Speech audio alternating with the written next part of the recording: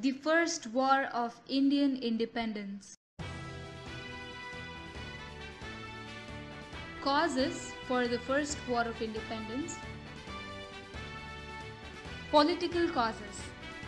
Many kingdoms lost their rights due to the promulgation of doctrine of lapse brought about by the British.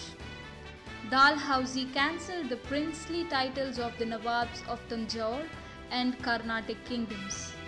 The Mughal sultans, the Nawab of Oudh and other kings were stripped of their kingly status. Economic causes. Due to the Industrial Revolution in England, Indian handicrafts and cottage industries suffered heavily. England, instead of being a trading country, became a hub of industries. The right given to the taluks to collect tax was withdrawn.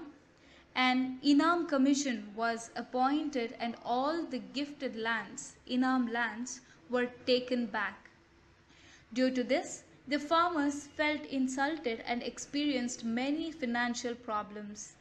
This, too, led to the revolt of farmers against the government.